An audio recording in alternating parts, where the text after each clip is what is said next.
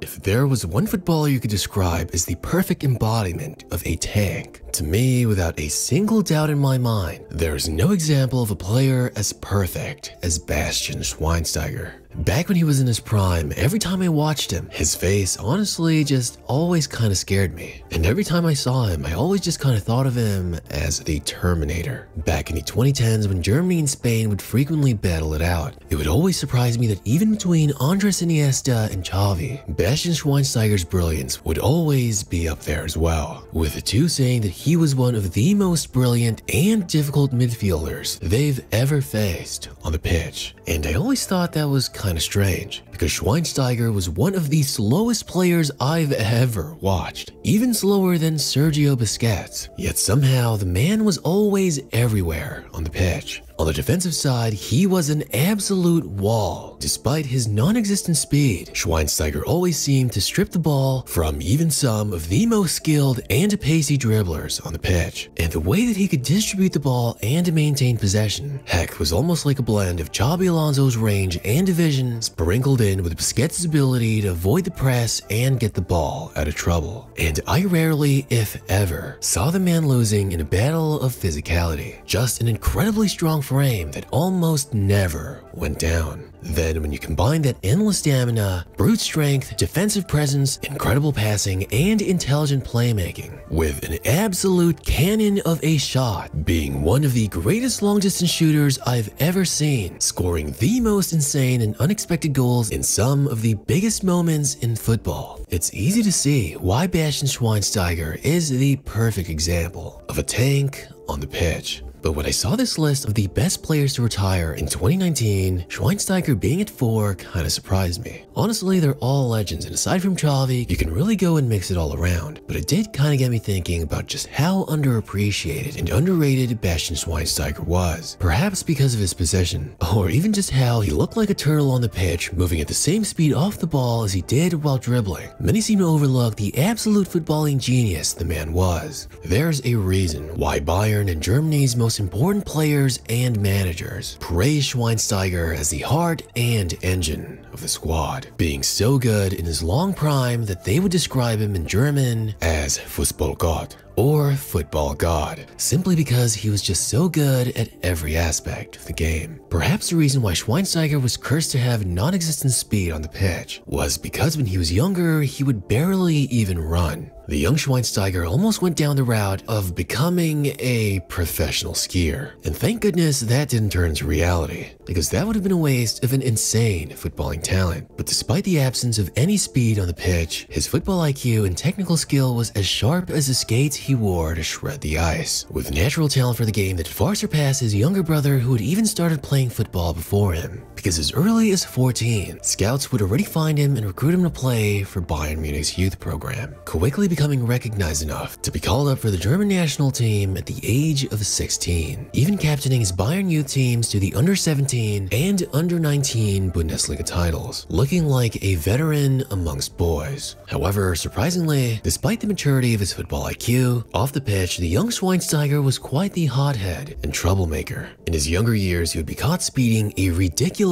240 kilometers or 150 miles per hour, frequently partying before matches, and even sporting some pretty wild haircuts. He would even once smuggle a girl at 2 in the morning inside Bayern's training grounds just to use the jacuzzi together. And when caught by the security guard, he would even claim that she was his cousin, and they definitely weren't wearing any Bayern kits. But thankfully, it was his girlfriend. He was so wild that Angela Merkel, the former chancellor of Germany, who just quite happens to be a huge football fan, had to personally sit and talk with the younger Schweinsteiger just to set him straight and tell him to become a more responsible and mature professional. And in Schweinsteiger's own words, when the chancellor tells you to do something, you have to listen. But interestingly enough, even UEFA tried to hide some of the young Schweinsteiger's wild antics. But of course, this is the internet, and some of his private information is still around. But you'd be surprised just how much of your personal information is out there too, because it's being sold online all the time without you even knowing it. That's why you get random spam mail, emails, robocalls, or might even get some of your personal information used and stolen. because every time you use your information to sign up for something online, or if there are ever any leaks or data breaches, data brokers collect it and sell it online. You have the right to contact these data brokers to delete any information they have on you, but there are hundreds and it can take years to get them to comply. However, thanks to today's sponsor, Incogni, they'll reach out to hundreds of data brokers and do the messy work for you, requesting that your personal information be removed from their databases. All you need to do is sign up with Incogni using the information you want removed, grant Incogni the right to work on your behalf, then just sit back and watch as they take care of everything. Before using Incogni, I honestly got so many robocalls and junk mail, having no idea how they got my name, my personal email, and my personal phone number. But now, thanks to Incogni, it stopped and now I feel a lot safer with my private information gone. So if you're tired of robocalls, junk mail, or just want to secure your private information like I do, use my code Raymar in the link below and you'll get 60% off your annual Incogni plan. Thanks to Incogni for sponsoring this video.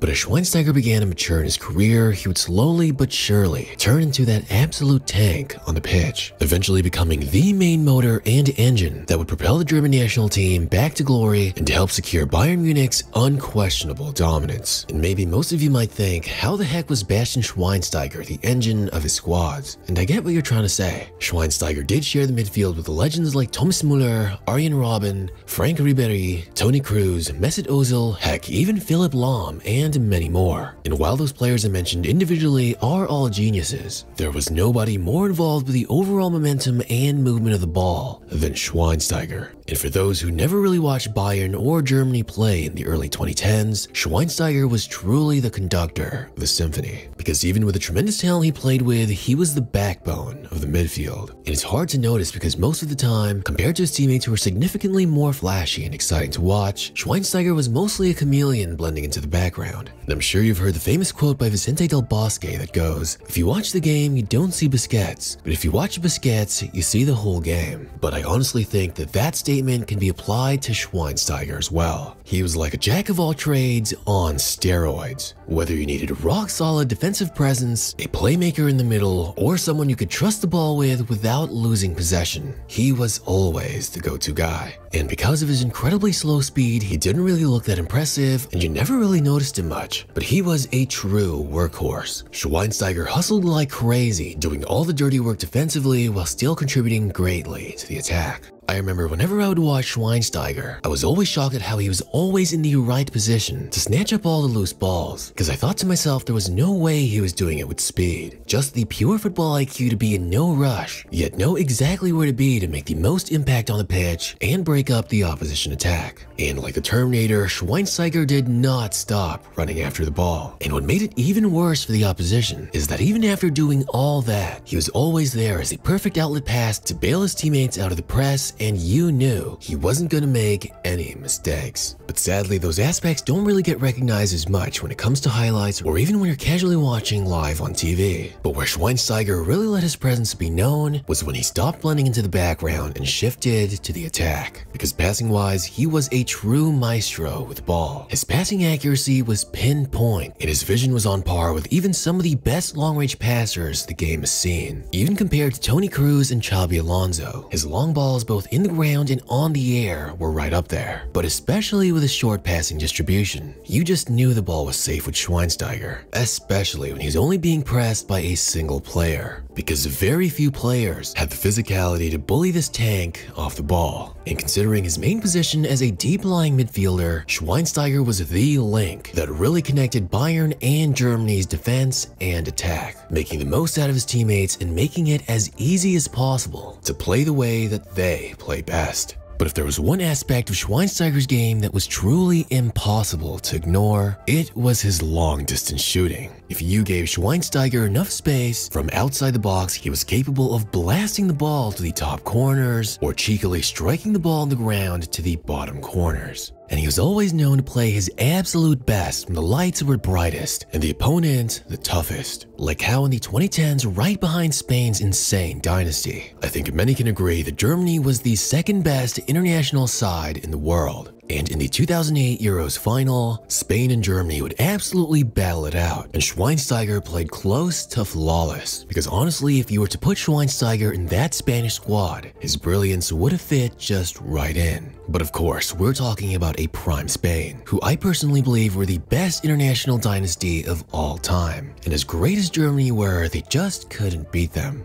And they would face off again for the 2010 World Cup semi-final in a truly hard-fought battle, with Schweinsteiger just seemingly always there to deny Spain from scoring and stopping their advances, while showing playmaking just as brilliant as Spain's best midfielders. But once again, they would fall to their Spanish rivals with just a single goal. But it would be in the 2014 World Cup where Schweinsteiger's incredible international performances would finally pay off. Because despite how stacked Germany's midfield was, Schweinsteiger was just as ruthless and consistent as ever. And he would play perfectly in the last World Cup for his country. In the final, stopping the Argentinian attack several times and playing truly brilliant passes all match long, finally winning the World Cup trophy for his country after years of just barely missing out. And you need no further look at the fact that it was Schweinsteiger who lifted the trophy for his country to see just how crucial and important the man was for the squad.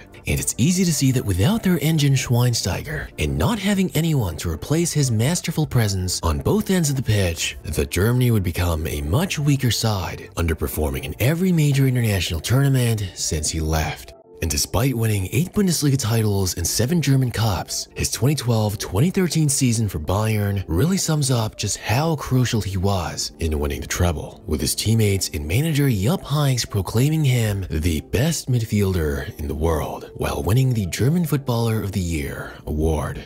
But if you really want to know just how good and underrated Schweinsteiger was, you just need to simply look at the fact that besides his speed, he had no other flaws in his game. His versatility to play in any part of the midfield, on both ends of the attack and defense, while always playing at the very best when the stakes were highest. It only makes sense why he was known in Germany as a footballing god.